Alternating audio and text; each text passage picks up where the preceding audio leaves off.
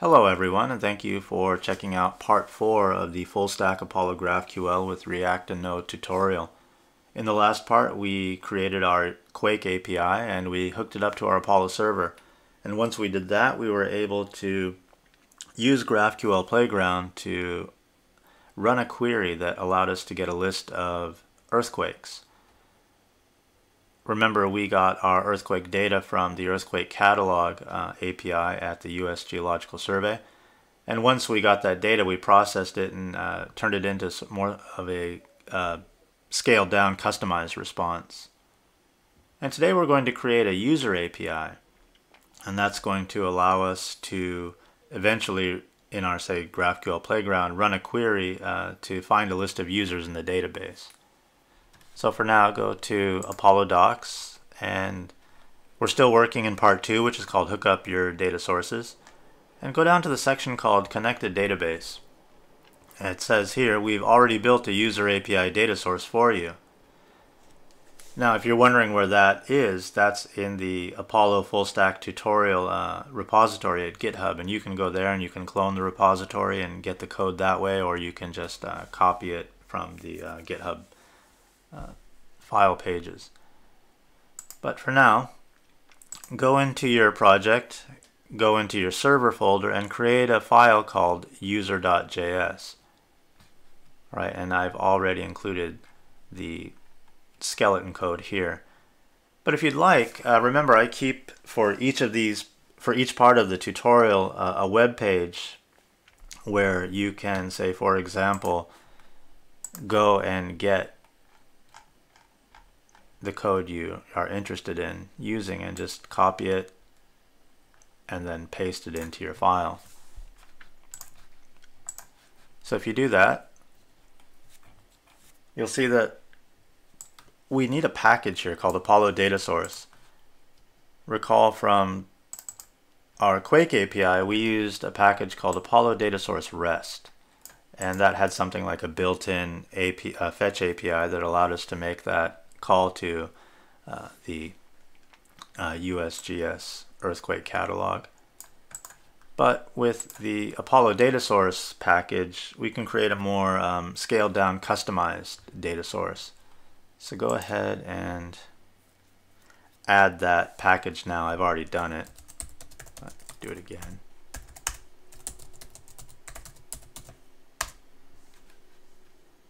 And of course, once you add it, you bring it into your file.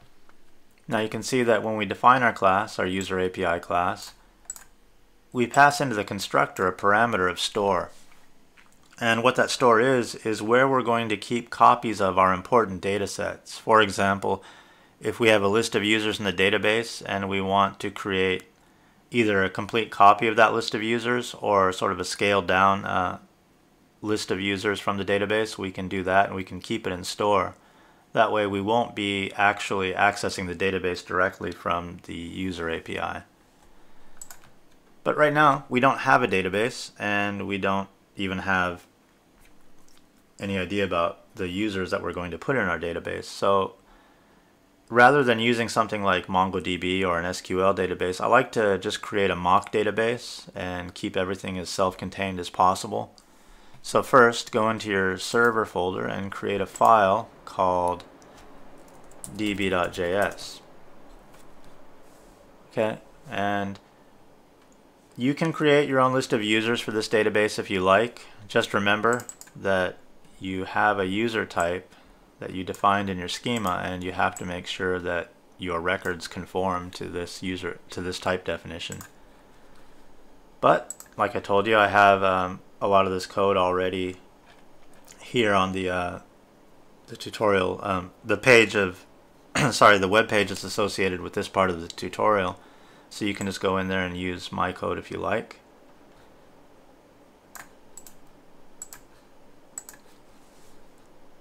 Paste that into your db.js file.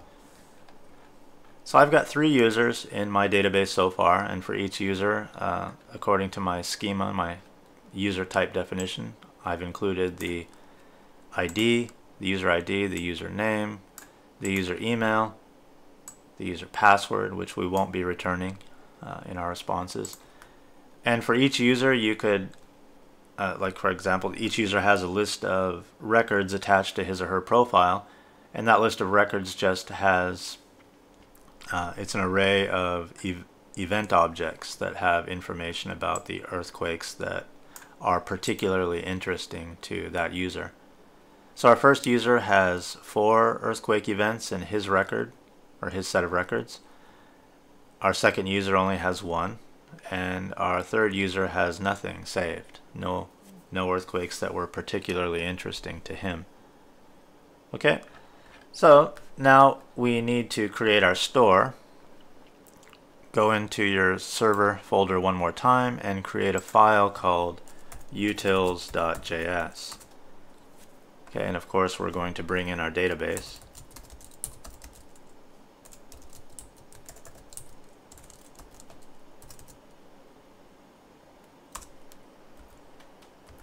Alright, we'll want to export our create store method that we're going to define now to our user API.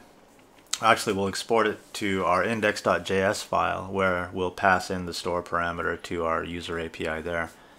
So for now, just module.exports, and we may at one point export several methods, but for now the only method we're going to export is called create store.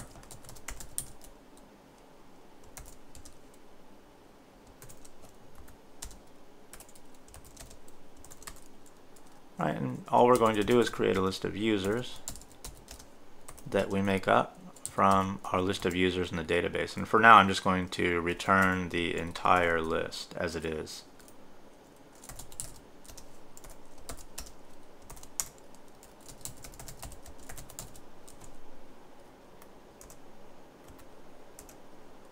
So you may end up saving several data sets to your store and returning all of them, but for now we're only returning one in our return object, and that is the users list, the users data set.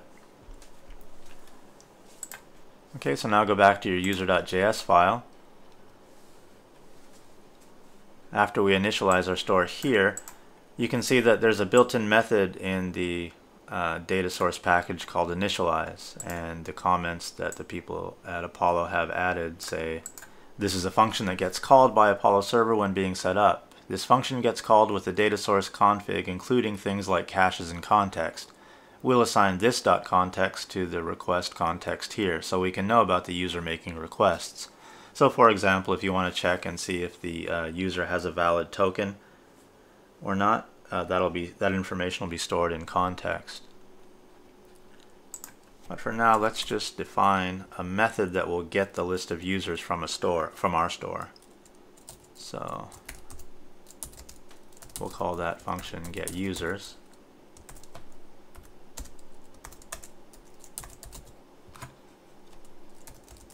Again, we'll call our list users, and we'll just get it from the store. So we'll say this.store.users and not the database itself, not directly from the database. And we'll return that list. Okay, so at some point when we write our resolver, we'll have to include this, a call to this function. But for now, let's go to our index.js file. Right, and we'll have to bring in our user API.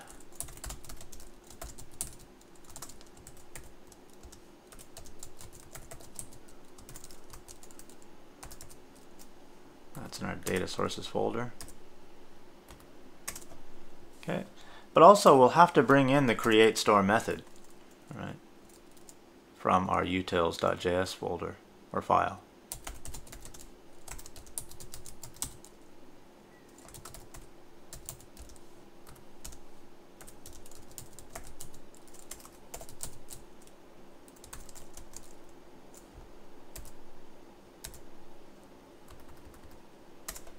Okay. Also, we'll need to create an instance of our create store object, because that's what we're going to pass into our user API. So we'll call that store.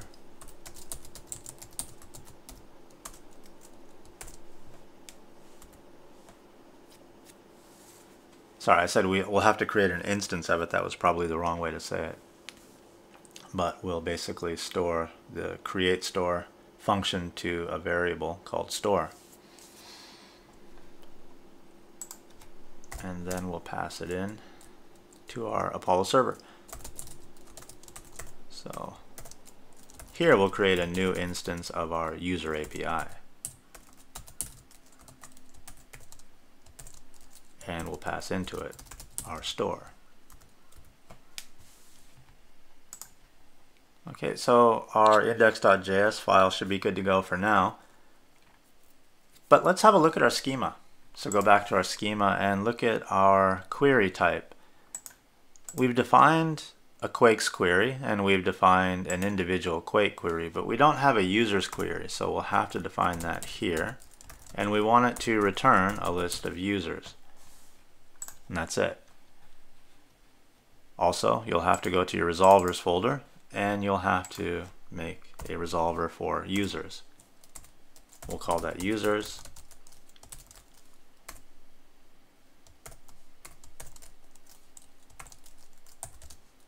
Right, we won't pass any arguments into it. For our context, we'll pass in the data sources.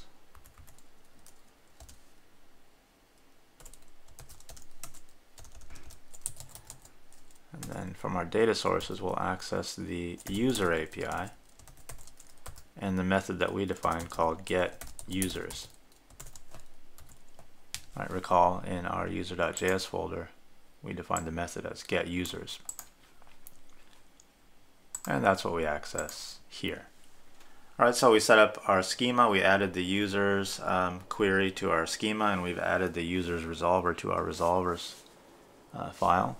So we should be able to run our server and query the users that are in the database by querying or by getting the information from the store. So let's run our server. Hopefully we don't have any errors. Doesn't look like we do. Bring up the playground. Okay. Remember, the playground is pretty nice in that, if you type in something like Q to look for a query, it'll just give you the option to bring that in.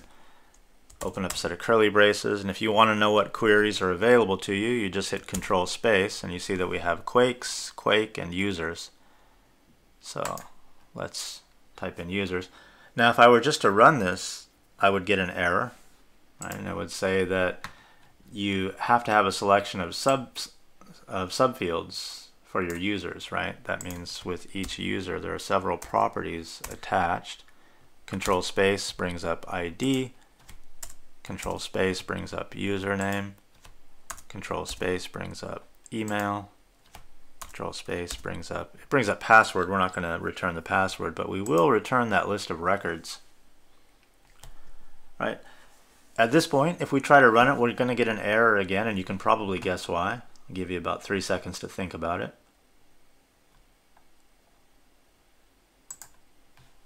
Right, so our list of records, for each Quake in the records list, you have to have that selection of subfields, right?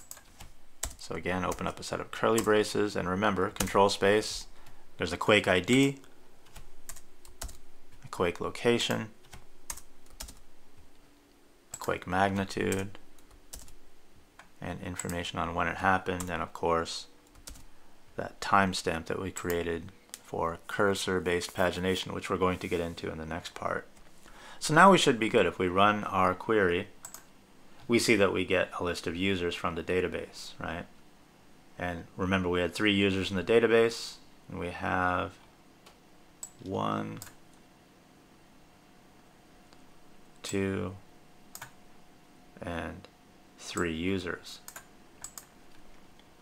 Good, so that's it. We're able to query the database from our proxy front end, which is the GraphQL playground, and see that all of our users that we added are there, and we can get the data back in any shape that we want it. For example, if we don't want to return the list of records, we don't have to, right? Then we can just get this response. If we don't want to include the user ID, we don't have to do that either, and we get this response. So that's it. We've hooked up our user API to our GraphQL server, which is our Apollo server, and next time we're going to add pagination to our application. That way when we return data from the server to the client, we can actually return it in small amounts, which will make our application more performant. So thank you as always for joining me, and I will see you next time. Cheers.